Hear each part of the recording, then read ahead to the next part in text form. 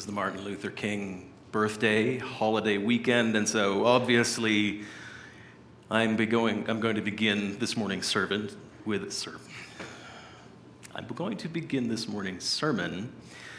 apologizing for my phlegm-addled brain to begin with. It's going to be one of those mornings, and two, to tell you that obviously I'm going to talk about last week's Golden Globes for the holiday.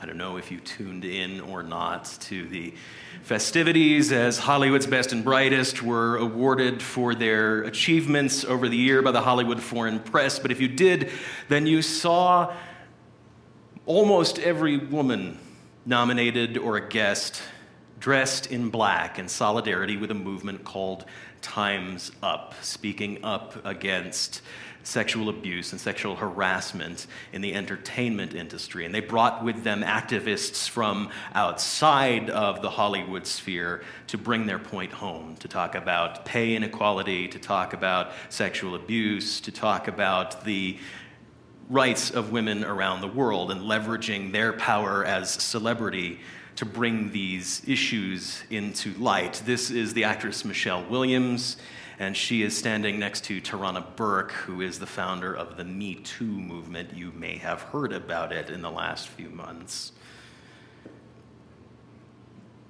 It was a sight to see. It brought the issues into sharp relief, and almost immediately, as the event was unfolding, because we work at the speed of social media now, the blowback started coming as well.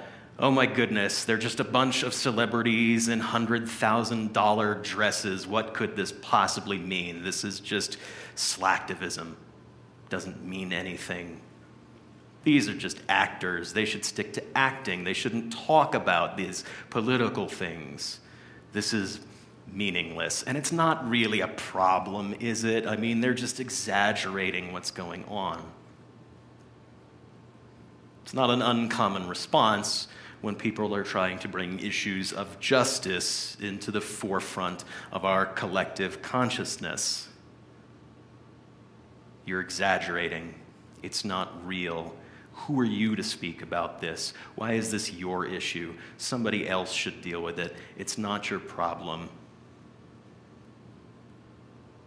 The same response we have heard to NFL players taking a knee during the national anthem throughout this football season. It's not a real problem. Racism is done. What are these millionaires whining about?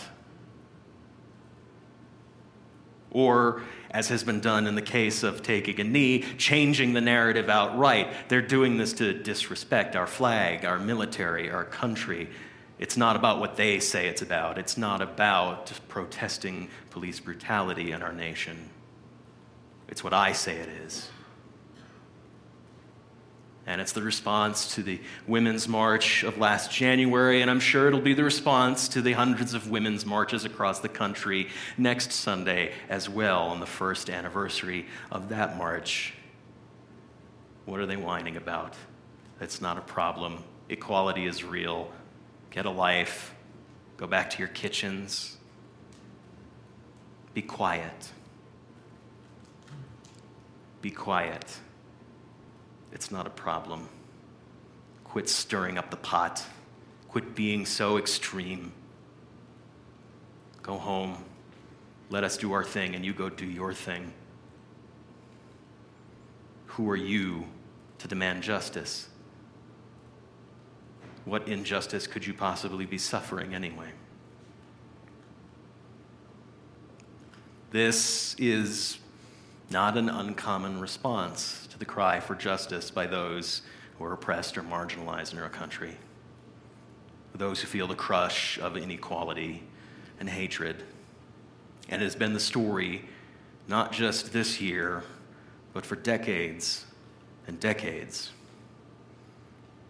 It's the story of the response to Dr. King that prompted him to write his letter from the Birmingham Jail. In April of 1963, Dr. King and his cohorts had been engaging in a boycott of white-owned businesses in the city of Birmingham in order to try to force some sort of negotiation with the city government around their segregationist policies and around the violence that black people were experiencing in the city. And after months, that boycott had not led to any sort of open door to dialogue with the city government. And so Dr. King and his friends realized that they were going to have to take a little bit more direct action. And so they arrived in Birmingham to march, counter to the current law of the city, which required permits in order to parade. They marched through the streets of the city, and they were arrested for the crime of parading without a permit. Dr. King was placed into solitary confinement. He was not expecting this, but he was impressed with the tactic that Bull Connor had engaged in. Oh, he's a smart cracker, said MLK. And he was left to sit in solitary in jail. For a while, he was denied access to his attorneys until the United States government, the president, wrote to intervene with the government to give him his due process rights. And when he was finally able to see his lawyer, he was brought a copy of the newspaper from April 12th of that year, in which an open letter had been written by 8 prominent clergymen of the city of Birmingham, Christian and Jewish religious leaders who talked about themselves as the moderates, not opposed to the cause of equality for blacks in Birmingham, but opposed to King's methods and to King's presence in the city himself. They wrote about seeking unity. And King, who had been in something of a bit of despair as he sat in prison, worried that perhaps his tactics of nonviolent direct action would not have the effect that he thought they might seek, all of a sudden found a sense of renewed purpose in this critique that had been hurled at him and at his methods. And so he took up pencil, and being in solitary, having no books for research, no notes to read from, began an impassioned defense of himself and his methods and turned the critiques of those 8 moderate clergymen back on them into what became the letter from a Birmingham jail, writing it in the margins of the very newspaper that was brought to him by his lawyer, and when he ran out of space there, onto the rough-grained toilet paper of his cell, sneaking out the notes bit by bit through his lawyers to go back to his secretary in their makeshift office at a hotel so that, as he said, she could somehow decipher his chicken scrawl and turn it into something readable. It was, by the end, 21 double-spaced pages of text, 7,000 plus words. And today, considered after his I Have a Dream speech, probably his most seminal statement on the work that he did. It is an intense piece of reading. Like I said, I struggled with whether or not to just read it out loud to you and let that be the lesson for the day. But instead, I want to highlight the arguments in his letter that were calling out to me on this reading this year in light of everything going on in our country today.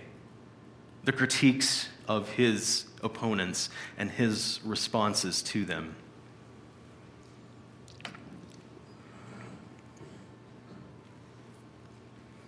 First of all, the clergymen of Birmingham objected to the presence of King in their city at all. He was from Atlanta. What did he have to do with the city of Birmingham at all? This is a local problem, and you are an interloper, and why would you bother coming here? This is not your problem. King wrote, I am in Birmingham because injustice is here. Just as the 8th century prophets left their little villages and carried their "Thus saith the Lord" far beyond the boundaries of their hometowns, and just as the Apostle Paul left his little village of Tarsus and carried the gospel of Jesus Christ to practically every hamlet and city of the Greco-Roman world, I too am compelled to carry the gospel of freedom beyond my particular hometown. Like Paul, I must constantly respond to the Macedonian call for aid. Moreover, I am cognizant of the interrelatedness of all communities and states. I cannot sit idly by in Atlanta and not be concerned about what happens in Birmingham. Injustice anywhere is a threat to justice everywhere. We are caught in an inescapable network of mutuality, tied in a single garment of destiny. Whatever affects one directly affects all indirectly. Never again can we afford to live with the narrow, provincial, outside agitator idea. Anyone who lives inside the United States can never be considered an outsider. You're not from here. It's not your problem. How often do we hear that refrain today as the cries for justice come out? Or in the reverse, when we hear the cry for justice, it's not my problem. I don't live there. We don't have that problem here. Why are we even talking about this? King puts himself in the context of the biblical prophets and the Apostle Paul, not to inflate his own ego or say that he is any better or on a level with them, but to put himself in the context of one called to do hard work, the work of justice, because the justice that is demanded is the same in Atlanta or Birmingham, in Los Alamos or in Espanola, in the United States or around the world. Injustice anywhere is a threat to justice everywhere, and we must answer that call, he says. If this sounds like a familiar concept,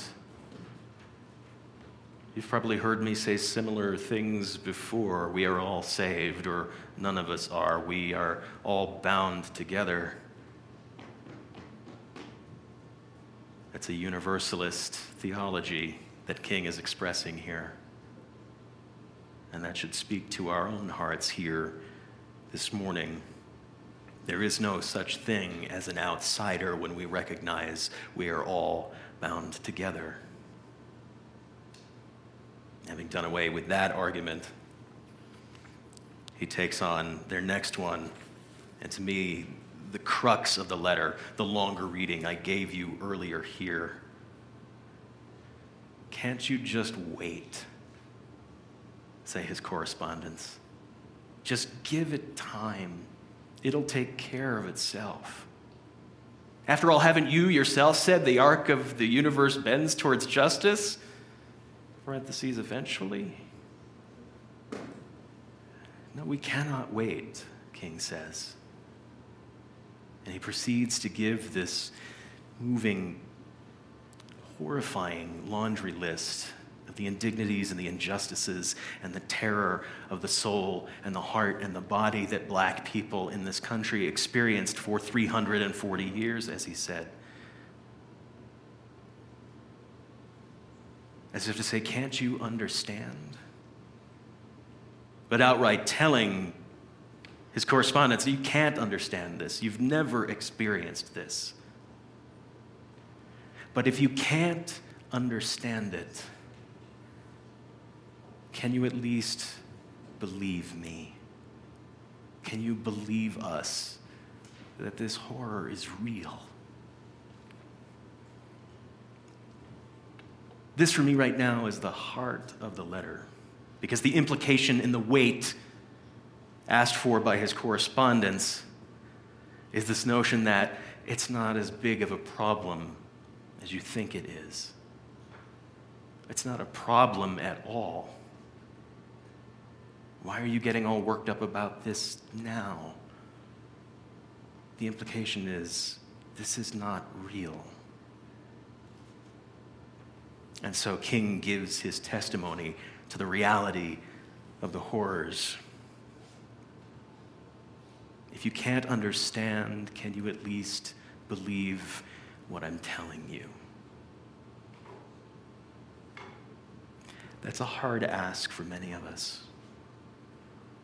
especially if we live our lives in relative comfort, because to open ourselves to believing the horrific from others around us is to create a crisis of conscience, is to recognize that the world is not as comfortable as we might experience it, that we might have to live outside our own experience.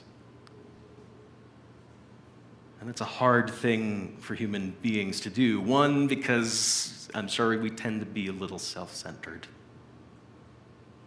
And especially among those of us who consider ourselves to be rational human beings, my experience, what I take in through my own senses, that's the heart of everything. That's how I know the world. You're giving me something that does not compute with what I take in and day out. Well, in my experience, that's what the clergy of Birmingham were really saying to King. And those are conversations we're still having today. I recently got into a long, drawn-out, 3-hour-long circular argument with someone that kept coming back to, well, in my experience. It was an argument about why it really was kind of creepy to compliment women you don't know on their looks on the street. How that wasn't a free speech issue. It was really just kind of an issue of respect and not being a creep. And it kept coming back to, for this person, well, in my experience, they appreciate that. Well, how do you know? Well, they nod and they smile. Do you not realize that that's the women's silent language for shut up and leave me alone, please? Well, how am I supposed to know that? In my experience, oh, Jesus, 3 hours it went on like this. And it's not the first conversation that I've had with someone like this that keeps coming back to the argument of, in my experience. And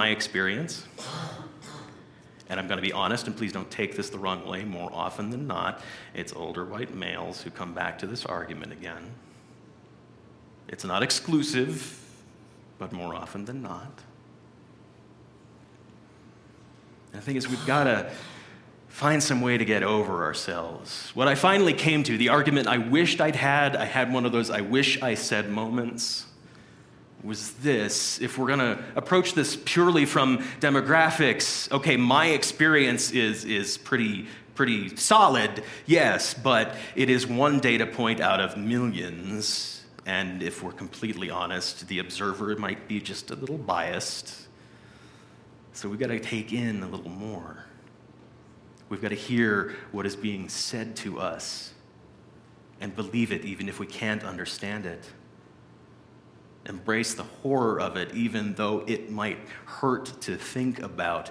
We need to, in the words of Brian Stevenson, who was our Ware lecturer at General Assembly, we need to get proximate to people whose experiences are different from our own. Hear them and accept them and know them.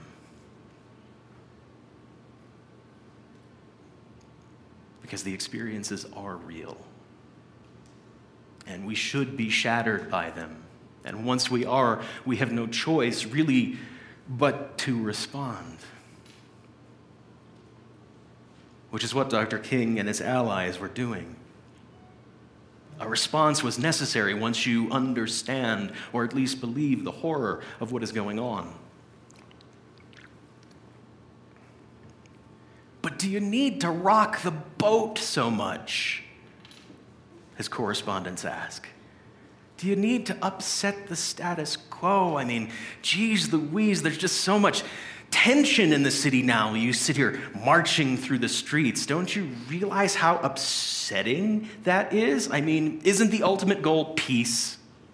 They ask. Isn't that what we want? Don't we just want peace?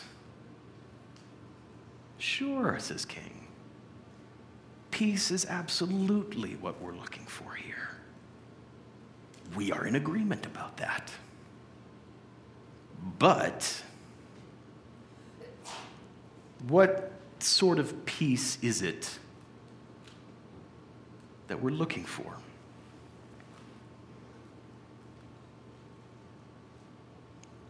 He writes this, and it hurts to read, and it hurts to hear, but it is the truth. I must make two honest confessions to you, my Christian and Jewish brothers. First, I must confess that over the last few years, I've been gravely disappointed with the white moderate.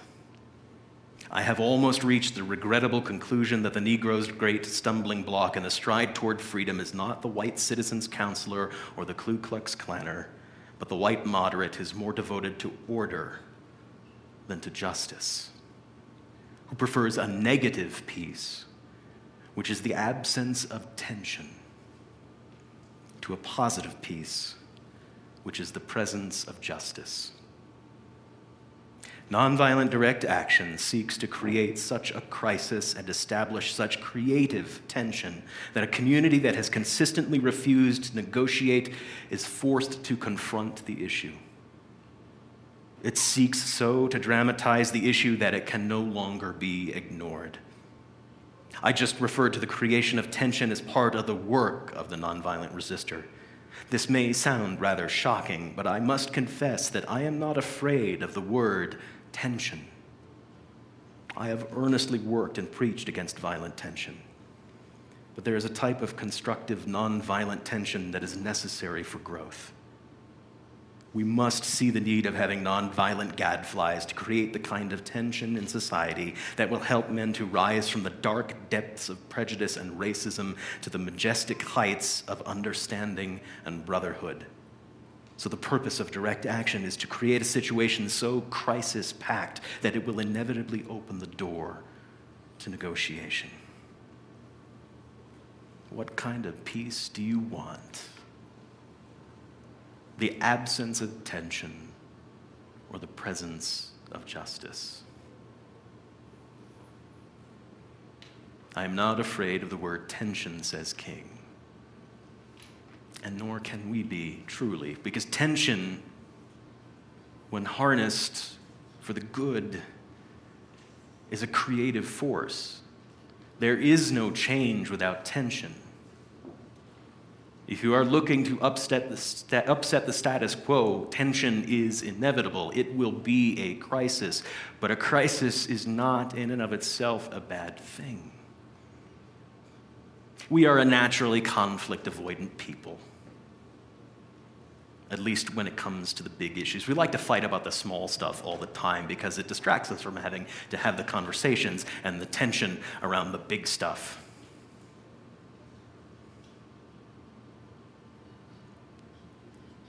We don't want to talk about inequality of gender, so we'll just have petitions to get Disney to apologize for making a woman a powerful user of the Force in the new Star Wars movie, because that'll change the world, right?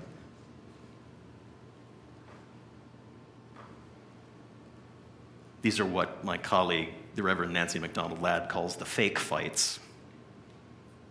The conflicts we get into so we don't have to have the real changing conflict. But tension, when we engage in it around the big issues, is the creative force. The results of Dr. King's own work during the civil rights movement point to that very fact. The tension he caused was deliberate, and it had the effect that he was desired. It created crises in the consciousness of Americans nationwide, watching on television as dogs and fire hoses were turned on fellow human beings. Watching peaceful demonstrators be approached with horrific violence caused some tension in the minds of people around the country, caused a crisis in conscience that had no choice but to be resolved, and to be resolved for many in the direction of that step towards freedom.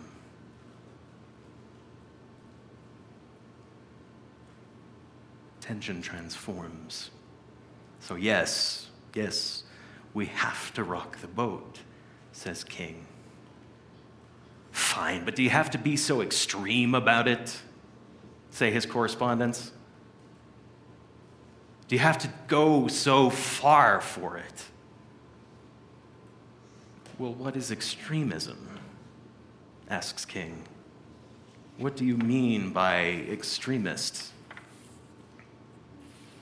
I must admit, he writes, I was initially disappointed in being so categorized. But as I continued to think about the matter, I gradually gained a bit of satisfaction from being considered an extremist. Was not Jesus an extremist in love? Love your enemies, bless them that curse you, pray for them that despitefully use you. Was not Amos an extremist for justice? Let justice roll down like waters and righteousness like a mighty stream. Was not Paul an extremist for the gospel of Jesus Christ? I bear in my body the marks of the Lord Jesus. Was not Martin Luther an extremist? Here I stand, I can do no other, so help me God. Was not John Bunyan an extremist? I will stay in jail to the end of my days before I make a mockery of my conscience. Was not Abraham Lincoln an extremist? This nation cannot survive half slave and half free. Was not Thomas Jefferson an extremist? We hold these truths to be self-evident that all men are created equal. So the question is not whether we will be extremists, but what kind of extremists we will be. Will we be extremists for hate, or will we be extremists for love? Will we be extremists for the preservation of injustice, or will we be extremists for the cause of justice?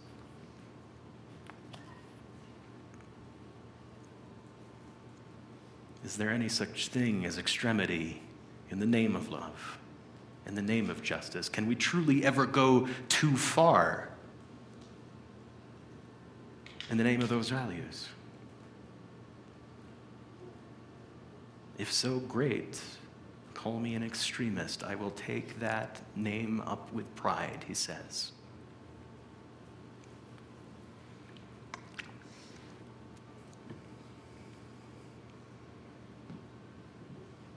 There was never a reply from the 8 clergymen to King's response to them. The letter was published in myriad publications after he wrote it. Indeed, it became the heart of King's own book, Why We Can't Wait, in explaining why they did the work that they did. But while there wasn't an answer in the form of a letter, while the correspondence did not continue, the letter from a Birmingham jail has served as inspiration and spark for many over what is now 55 years, for dissidents around the world. Václav Havel in Prague, Andrei Sakharov in Russia, people jailed for their consciousness around the world have clung to these arguments, these challenges to our own sense of moderation.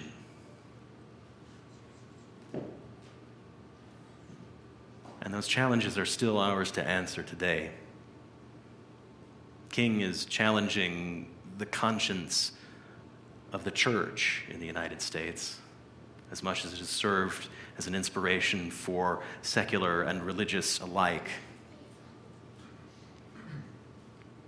And here we are at the beginning of 2018, sitting in another point in the cycle of history where the demands for justice among women and people of color, among lesbian, gay, transgender, bisexual people, among immigrants and refugees, among the marginalized around the world, among the dehumanized around the world. That cry is louder and louder. It feels like a cacophony. It can be overwhelming to hear that call over and over again from every corner, from every identity.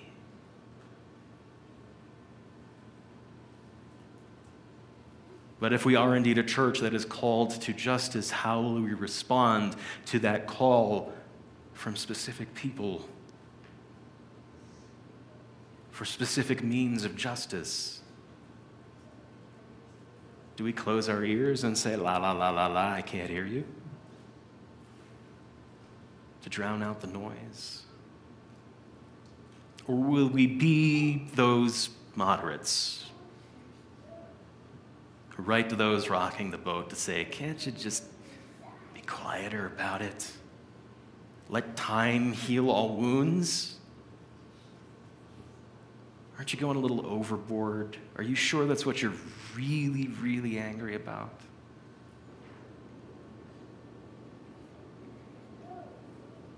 Or will we hear the call of our own universalism telling us that injustice everywhere is a threat to justice everywhere. That we have a part to play in the work of justice in the world, no matter where it might be. That we can do it from where we are right now.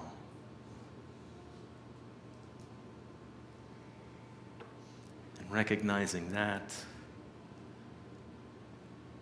will we believe only what we see with our own eyes?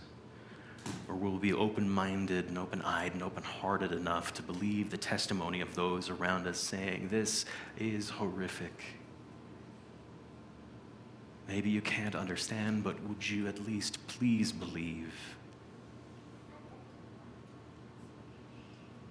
And accepting that reality as part of our own experience, can we find enough strength in ourselves to lean into the inevitable tension that is going to arise when we recognize we must do something, that change is coming and it doesn't come without a little crisis and a little tension?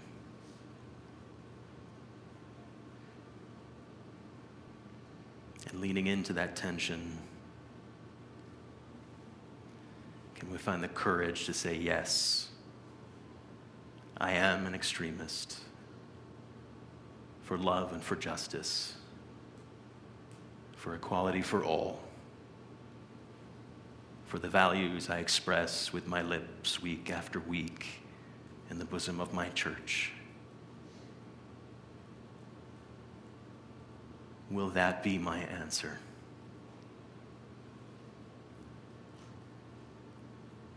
Our correspondent awaits our reply.